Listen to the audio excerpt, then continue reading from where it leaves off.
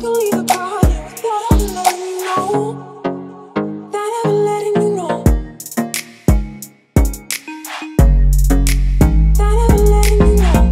What's going on, guys? Today we are taking a first look at Big Time. Now, Big Time is a massive MMORPG NFT play to earn game, which is a bit different to most of the other projects out there. Early access started yesterday for Gold Pass members, and right now you can pick up a Gold Pass for as little as 2.6 ETH.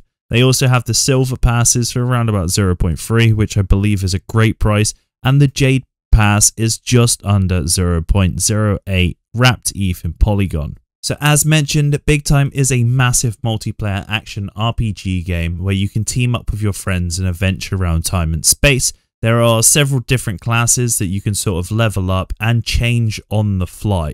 All of your items in-game will be NFTs, and you can level up your character with your skill tree accordingly. So you can upgrade your own personal time machine that you can decorate with legendary artifacts from across the space and time. These guys did a land sale. It was the first sale that they brought. I managed to get some legendary land.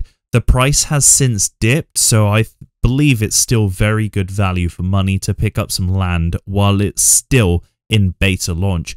I imagine once this thing goes fully live, with the 400,000 people in their Discord and 200,000 people on their Twitter alone, it's probably going to pick up some traction.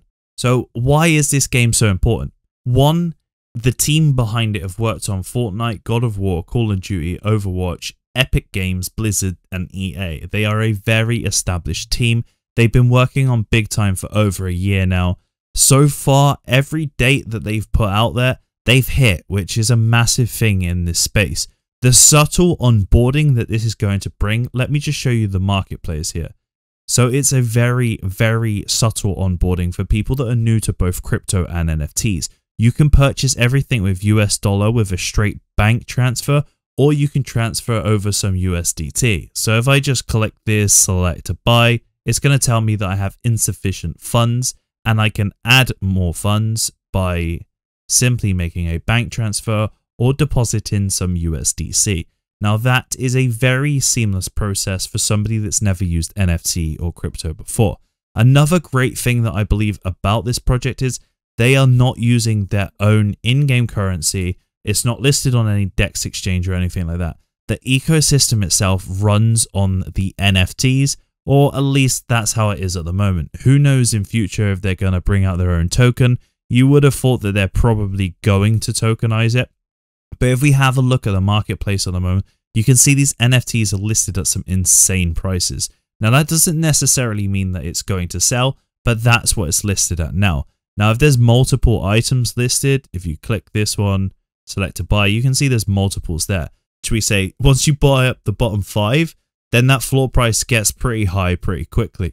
Obviously that's the Gold Pass, you can buy it on OpenSea, so you're probably not going to buy that in game, but you see where I'm going with it, and you can see these are the land plots as well. So you can see their mythic large space is $2,990. Like I said, these prices have come down. People were spending a lot more on land 2-3 months ago. There's definitely a bear market with NFTs across the board.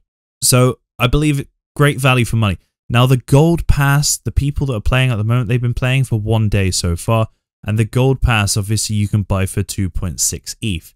Now, if we have a look at this early access Medium article, it shows you here what is accessible with the Gold Pass. So members of the Gold Pass get 4 weeks of alpha or beta gameplay before the Silver Pass, and 8 weeks before Jade, and 10 weeks before the general public or beta. I'm not exactly sure how they're doing that, but the fact this is normal and there's no mint pass for it, I should imagine that that is open to the public.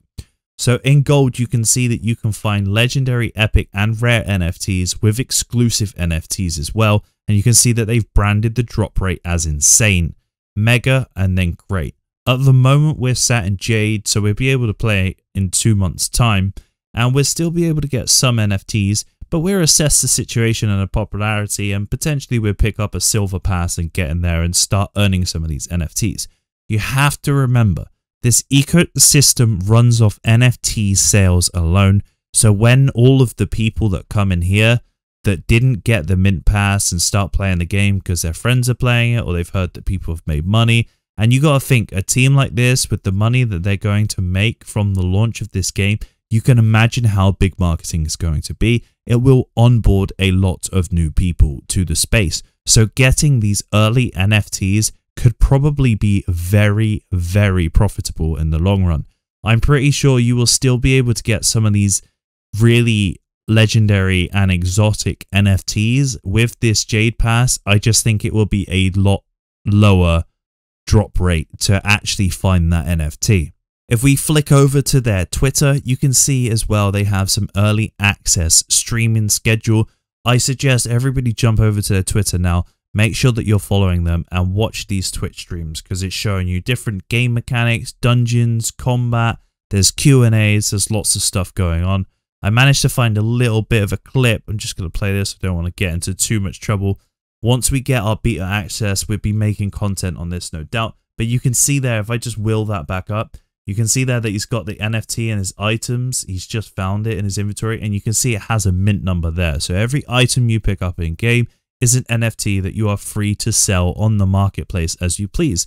So maybe you wait until you have double and you sell the one that you don't need, or maybe you sell everything you find to harvest as much gold or US dollar as possible so that you can buy the items you need. This is a very good project for a guild, especially getting in early with lots of land plots and stuff like that. You can farm the hell out of this game early, in my opinion. I think the artwork itself is cool. It's kind of MMO-y. I can see it getting very competitive down the path. It seems to run quite smooth. I haven't seen any frame rates or anything like that. And again, I haven't seen too much chaotic gameplay, but so far so good. So again, check out their stream times, check out the game. I recommend probably following all of their socials, join the Discord as well.